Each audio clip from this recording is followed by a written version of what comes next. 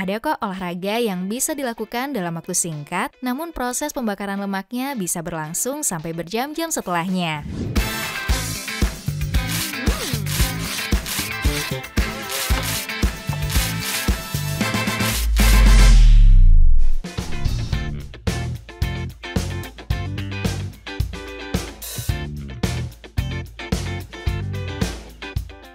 Kamu sibuk banget sampai nggak punya banyak waktu buat olahraga.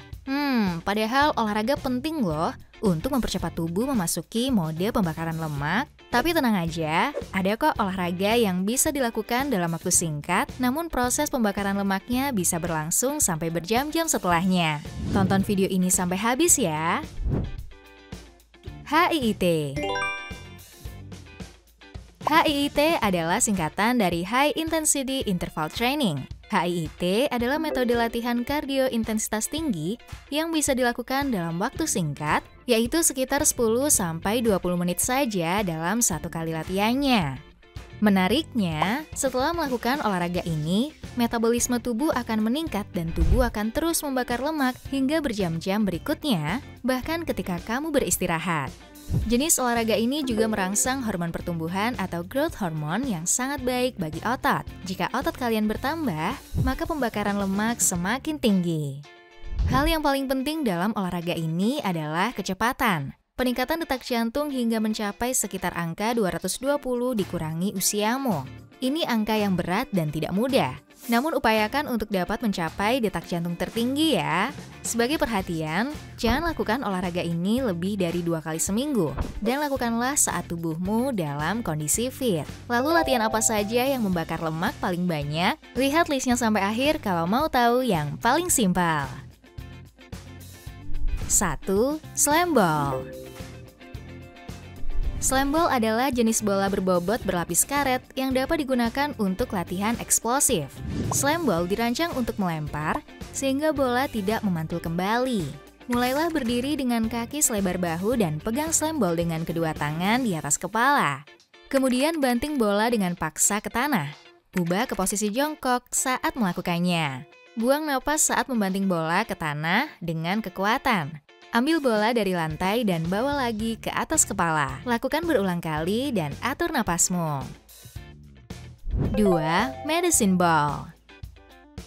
Medicine ball adalah bola berbobot yang diameternya kira-kira selebar bahu, sering digunakan untuk rehabilitasi dan latihan kekuatan. Lakukan squat sambil melempar bola ke atas dan memantul ke sebuah dinding. Tangkap kembali dengan posisi kembali jongkok atau squat. Jaga punggungmu tetap lurus. 3. Sledgehammer. Olahraga ini memang terdengar tidak umum dan alat yang digunakan pun jarang ditemukan. Namun di luar negeri, sudah banyak gym yang menyediakannya. Menggunakan sledgehammer atau palu godam sebagai alat latihan dapat membangun kekuatan, membakar lemak, dan memberikan pelampiasan yang tepat untuk manajemen kemarahan dalam dosis yang sehat. Gunakan sledgehammer dan ban truk untuk melakukan olahraga ini bila gym tempatmu latihan menyediakan. Ambil posisi mengayun diagonal dengan salah satu kaki ke depan dan mulailah memukul. Lakukan sebanyak mungkin repetisi dalam waktu 30 detik. 4. Battle ropes. Saat ini, sudah banyak gym di kota besar yang menyediakan alat ini. Kamu bisa melakukannya dengan sedikit menekuk lutut dan menggerakkan tali atau ropes dengan cara membantingnya bergantian. Namun jika kamu menggerakkannya bersamaan antara lengan kanan dan kiri, otomatis kakimu akan ikut bergerak dan kamu akan memperoleh efek kontraksi otot di seluruh tubuh. Dengan cara ini, kamu bisa lebih efektif membakar lemak. Hanya dalam 20-30 detik latihan battle ropes yang intens dapat memacu detak jantungmu hingga memuncak dan lengan akan terasa terbakar. 5. Sepeda cepat. Kamu bisa bersepeda menggunakan sepeda statis dan dengan mengeluarkan energi penuh. Kamu cukup melakukannya maksimal 1 menit, tapi energi yang kamu keluarkan harus benar-benar maksimal. Beri jeda dengan bersepeda santai 2-3 menit, kemudian ulangi lagi. Jangan lakukan secara berlebihan, karena jika kamu masih mampu melakukannya lebih dari 30 menit, kemungkinan besar yang kamu lakukan bukan jenis olahraga high intensity interval training. 6. Box jump. Ini sama sekali bukan olahraga yang mudah. Kamu harus memiliki tubuh yang fit dan bugar untuk dapat melakukan lompatan ini. Meskipun terkesan simpel, yaitu hanya melompat naik dan turun box, namun olahraga ini membutuhkan kekuatan. Lakukan dengan aman dan jangan terlalu memaksakan diri bila terasa berat.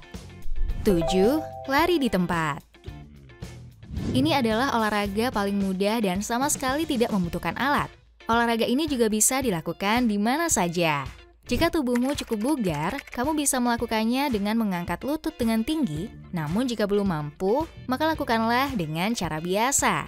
Kamu bisa melatih mengangkat kaki lebih tinggi pada latihan berikutnya hingga kamu terbiasa. Jangan lupa gerakan tangan supaya kamu bisa mendapat hasil maksimal.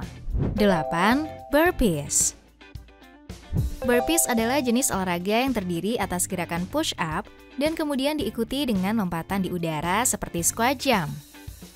Rangkaian gerakan tersebut dilakukan terus-menerus secara berulang tanpa jeda. Jadi wajar saja jika olahraga ini disebut sebagai latihan yang cukup menantang dan sangat melelahkan. Namun olahraga ini juga tidak membutuhkan alat khusus dan bisa dilakukan di mana saja. Melakukan olahraga ini, kamu dapat melatih banyak otot sekaligus, mulai dari otot inti, dada, bahu, perut, bahkan hingga bokong. 9. Sprint. Sprint atau lari cepat adalah salah satu alternatif latihan HIIT yang tidak membutuhkan alat. Sprint merupakan cara lari dalam menempuh jarak tertentu yang relatif pendek, dalam waktu singkat, dan dengan kecepatan yang maksimal. Kamu bisa melakukannya di luar rumah maupun menggunakan treadmill. Jika memungkinkan, pilihlah trek yang menanjak dan sedikit kurangi kecepatan. 10. Squat jump. Pilihan olahraga lain yang tidak membutuhkan alat khusus adalah squat jump. Kamu hanya perlu menggunakan berat tubuhmu saat melakukan olahraga ini. Latihan ini lebih banyak melibatkan otot bagian bawah yang meliputi perut, bokong, panggul, tungkai, kaki, dan paha. Lakukan dengan posisi punggung dan lutut yang benar. Buka kakimu selebar bahu. Kamu juga perlu melompat agar semakin banyak otot yang bekerja. Itu dia 10 latihan olahraga HIIT yang paling efektif membakar lemak. Namun bagaimanapun juga kamu harus memaksa diri untuk memaksimalkan kecepatan dan gerakan untuk dapat memperoleh hasil terbaik. Lakukan yang paling kamu sukai dan jangan lupa untuk melakukannya maksimal 2 kali seminggu. Jangan lebih ya. Tenang aja. Olahraga HIIT sangat efektif membakar lemak hingga berjam-jam setelah kamu selesai latihan. Bagi kamu yang memiliki pengalaman terkait, share pengalaman kamu di kolom komentar ya. Pastikan kamu sudah subscribe lalu komen di bawah. Tulis komentar "saya sudah subscribe" dan tuliskan pertanyaan seputar diet. Kami akan mencoba menjawab pertanyaan atau komentar yang paling menarik dari kamu agar kamu mendapatkan jawaban yang tepat yang selama ini mungkin kamu pertanyakan. Kalau kamu suka dengan konten ini, jangan lupa like dan share ke sahabat, pasangan, keluarga, atau orang-orang yang kamu sayangi. Supaya informasi berharga ini bisa bermanfaat bagi lebih banyak orang. Terima kasih sudah menonton video ini sampai akhir. Sampai jumpa di video berikutnya.